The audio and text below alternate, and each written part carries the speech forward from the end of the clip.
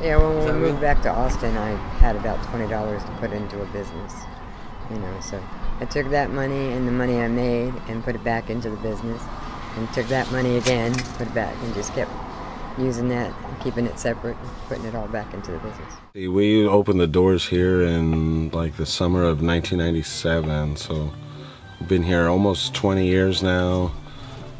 You know, her and I started working, just kind of helping her. It wasn't even work to me as a kid, kind of growing up and stuff like that. You know, just we did all kinds of stuff before we had the store, all focused around buying, selling, trading, retail. If you come here and you buy something for $50 and you go up the street and you see it for $300, you know, I think that's a good service for Austin.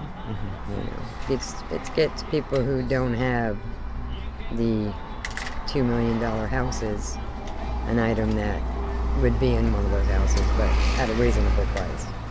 We've had a lot of movie people come in and buy props for movies, you know, Grindhouse and Texas Chainsaw and Hope Floats. Can't even think of all the movies that people come in and loaded up trucks full of stuff. Got a pretty good, you know, connection with a lot of those people that come in and they want to do the set designing, or they need a special prop for a scene or something like that. And you never know, sometimes they'll call at 1 or 2 o'clock in the morning and say, we need to make this room happen and we need to do this right now, and she'll come running over here and meet them. You know, she's tough. It's a 7 days a week, rain, snow, shine, you know, every day she's here. She's really given up everything to kind of, you know, keep it going and keep it all confined here.